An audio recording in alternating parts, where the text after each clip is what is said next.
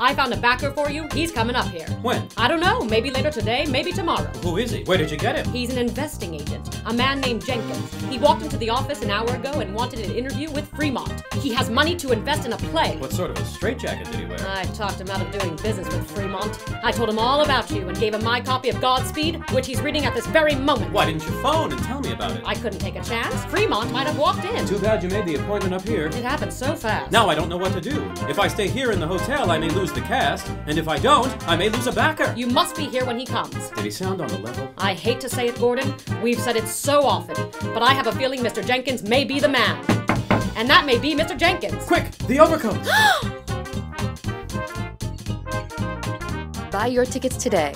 Room service at Westport Country Playhouse.